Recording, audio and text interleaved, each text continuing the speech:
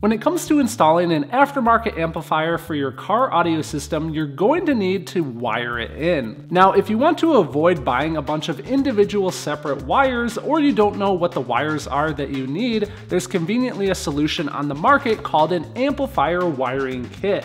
But what all is usually included in these kits, and what do you use each item for? There also are some things that these kits usually do not have. What are those things so that we can be properly prepared next time we go to install an amplifier? Also, what are the things that you should be looking for when you're buying an amplifier wiring kit? I'm Mark, welcome to CarAudioFabrication, the channel where together we learn how to master car audio and how to design, build, and install our dream car audio system. Without further ado, let's jump on in. So really quick, before we get started, this video is brought to you by our show sponsor, New Concepts. New Concepts has a wide variety of different amplifier installation kits available. There's tons of different options depending on the amplifier size that you plan on using for your system. Not only that, they have single amplifier installation kits, but also dual amplifier installation kits that include a couple of additional pieces that you're going to need to run 2 amps. If you guys want to learn more about New Concepts and all the different wiring accessories that they have, check out the links down in the video description. In this video, we're going to focus on this kit here. So you can see right off the bat, this is an OFC kit, which stands for oxygen-free copper.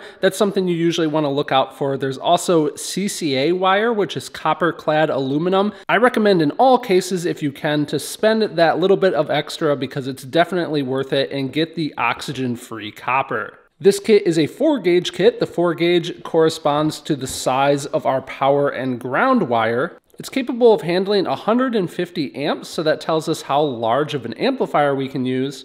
And the blue here tells us that this is a blue power wire kit with the black ground wire. The main differences you're going to see in the different kits is the wire type. Like I mentioned, this is also an OFC kit, but the other main difference is going to be the current handling capability for the size of your amplifiers. So in this kit here, the power and ground wire is going to be 8-gauge. I know that can be a little bit confusing if you're new to car audio, but the smaller the number, the larger the wire. So 4-gauge wire is larger than 8-gauge. Now, I've kept this kit on hand for a long time and shown it in other videos. That's why the box is a little bit beat up, but let's go through all of the different items that we have here in our kit. First off, a bunch of different small parts here. We'll get into those last. Let's focus on the main things first. So first of all, we're going to have a power wire, which is our 4-gauge power wire. In this case, like we said, blue, and this is OFC wire. I've already stripped a little bit of the insulation away so that you guys can see this, because this is something that people oftentimes get confused about. This particular OFC wire is in fact oxygen-free copper, but the reason it's silver in color like this is because it has a special corrosion-resistant layer applied. Exposed copper can corrode, so by having that additional coating there, this makes this wire better to use for like a marine grade application, or even better to use in a car audio application, because part of this wire is likely going to be exposed to the elements underneath the hood, and having that additional protection is valuable to prevent that corrosion. It's important that I point this out because copper-clad aluminum wire, the CCA wire, will actually have a copper appearance because it's copper around aluminum wire. So the point here is you cannot judge wire purely based on how it looks. You have to actually do the research and know how it's made. Now, this particular kit has 18 feet of the power wire and 3 feet of the ground wire. So this is something you definitely want to take into account when you're picking out wire for a vehicle. It never hurts to do a rough measurement from where the battery is located and kind of get a feel for where you're thinking you're going to run the wire back to the amplifiers, just to make sure that the kit is going to have enough length. I will say for most vehicles out there, the 18 feet is going to be more than enough, but for really, really large vehicles, you definitely want to double check. As far as installation goes, you're going to connect one end of this wire to your power supply, in which case would be the battery of the vehicle, and you're actually going to need to cut this wire somewhere and you're going to need to install an inline fuse. Now we want this inline fuse and that cut to be as close to the battery as possible, and the reason for that is this length between the battery terminal and the fuse is technically unprotected. The reason we add this fuse is so that if we end up with any short in the wire, let's say that this wire gets nicked over time and it touches the ground, the body of the vehicle, we don't want it to short out and burn the wire. We want the fuse to blow in that short circuit condition. So as far as installation goes, keep that wire as short as possible. Make sure you mount this somewhere securely. We have several videos that we've done before on the channel on how to do that. And then you're obviously just going to connect the other end of this wire to your amplifier. Now for your ground wire, you're going to connect one end to the amplifier and you're going to connect the other to the body of the vehicle. You do want to verify that where you're connecting to the vehicle is in fact a good ground. I have a full video about that you guys can check out here on the channel. And the other thing is, you don't necessarily have to use this full 3-foot length of wire. You want this ground to be as short as possible. So if my connection from my amplifier to the ground of the vehicle is literally only that long, there's no reason that we can't chop this off, cut it and strip it and mount it correctly and connect that ground. It's better to have this as short as possible, but with that said, mount your ground in a location that makes sense. It's not the end of the world if this does need to be the full 3 feet. I've grabbed the fuse from the packet of little pieces there, and I just wanted to show you guys a little bit more about the inline fuse holder. I actually like using these smaller fuse holders that use these mini A&L style fuses because it's a lot easier to find a home for this small fuse holder underneath the hood of the vehicle. When fuse holders are large like this, even though it's not that much larger, it can be a little bit more difficult to find a good spot. To use this, like I said before, we're going to be cutting our power wire. We're going to strip away a length of it and put it inside the hole there and then tighten these set screws.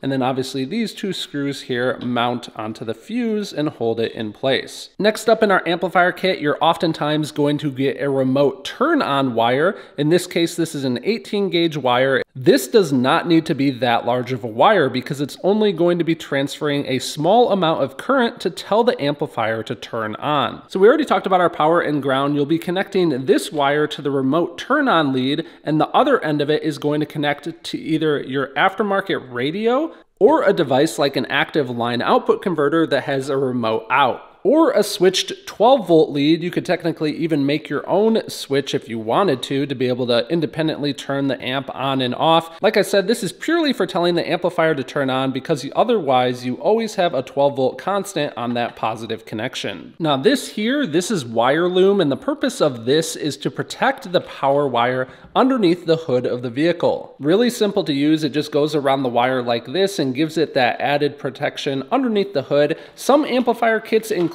this and some do not. So this is something you definitely want to consider adding on as extra if it's not included as part of the kit in order to protect that wire. Now a quick side note, these are a super cool tool to use if you do a lot of wire looming. I definitely recommend these. I made a full video about these that you guys can check out on the channel. Next up in this amplifier kit, we have speaker wire. Now this is 20 feet of 12 gauge speaker wire here. This is also oxygen-free copper, but you can see in this case, it does not have that corrosion resistant application. For a subwoofer install, 20 feet of this wire is likely going to be more than enough, but again, it never hurts to plan out and do some measurements in your vehicle based on where you have the subwoofers mounted. And don't forget, if you're running multiple subwoofers, you're going to need to connect the wires between the subwoofers as well. But I will say that 20 feet is likely probably not enough if you are doing something like a 4-channel amplifier where you're adding a bunch of speakers, and if you are planning on upgrading the factory speaker wiring to aftermarket speaker wiring for those speakers, you're probably going to need more of a length of speaker wire. Again, something to consider. And finally, in most amplifier kits, you're going to get an RCA signal wire. So this gives you the ability to connect between an aftermarket head unit and send signal into your new aftermarket amplifier. In this kit, this is 16.5 feet long, and this is a 2-channel wire, meaning there's 2 separate channels there, left and right. It's worth noting if you're doing something like a 4-channel amplifier where you need the front left, front right, rear left, and rear right signal, you're going to need either 2 sets of these wires or you're going to need a 4-channel version. So depending on the amplifier install that you're doing, you may need a different kit. As far as length of this wire goes, this is 16.5 feet long, and usually that's going to be more than enough length to connect between the aftermarket head unit and our aftermarket amplifier. But something you do want to take into account is if you are doing something like a line output converter that's going to be mounted in the back of the vehicle and you only have a short length between these 2 different devices, it's probably worth getting a shorter RCA wire. With signal wires, you don't ever really want to leave a ton of it bundled up, as it can likely have noise brought into the system. It would be better off in that case to add a different wire with that shorter RCA. As far as small parts go, it looks like they give us some zip ties so that we can secure the wire throughout the build. And then for the rest of the small parts here, they give us some of the different connections we may need on the power and ground wire to secure to the battery and the ground of the vehicle. If our amplifier has these style of connections for the power and ground wire, they give us those. Same for the positive and negative of the speaker wire if our amplifier has those style of connections. And the same for the remote connection there. I will say most amplifiers on the market are now using these set screw style terminals, which is good because you don't need any of those connectors. But if you do need them, it's something to pay attention to make sure it's included with your kit. In this particular kit, they also give us a little butt connector, which we might use with the remote wire in order to connect it to an existing wire, and they give us a grommet. This is important if we do have to drill a hole in the firewall of the vehicle. Hopefully we can avoid that, and hopefully we can go through a factory spot. But if we do need to drill it, we can use this grommet that they provided, and we can put it into the sheet metal, and that way it protects the wire as it goes through the sheet metal into the vehicle. Now, even though the amplifier wiring kit you pick out is likely going to have all of those useful things, there are a few additional things that we're going to need, and I just want to point those out. First off, we're going to need a way to mount the amplifier to our amplifier rack board that we're installing in the vehicle. And an amplifier wiring kit is almost never going to include the hardware that you need to properly mount the amp. So that's something you're going to have to consider separately. Also, it's nice that they do give us some zip ties to use, but I find that I often use far more zip ties, so it's a good idea to have those on hand for any install anyhow. Also, you might find it handy to have some additional heat shrink tubing in order to protect the different connections that you're going to be making, or to have some different tapes on hand to protect those connections. You're also, of course, going to need your different wiring tools. In this case here, I have a pair of wire strippers. This makes it really quick to strip the wire insulation off of these different wires. For stripping the insulation off the larger wires, you're going to need something like a knife, or in my case, I like to use this little bit more specialized tool. Again, I have a full video here on the channel about this tool. And you might also find that you need different wire cutters and wire crimpers in order to properly crimp these different connections onto the wire. Again though, with that said, I will say that much like amplifiers having these set screw style terminals, a lot more battery terminal connections are having the set screw style terminal, which is making it so that you don't necessarily need a big crimper like this, but it is something that you're going to want to plan ahead for in your installation so that you're not surprised while you have everything all torn apart for the vehicle. So now next time you go to install an aftermarket amplifier, you're going to know better what you need and what kit is right for you. Don't forget to check out our show sponsor, New Concepts, for a wide variety of different kits. I've been using them for many years, long before I ever started the channel. If you want to learn more, you can check out the links down in the video description. A big thanks to them, along with Mike, Jerry, Mo, William, and the rest of the Patreon membership team. A big thanks to all those guys for making these videos possible, and thank you for tuning in and watching.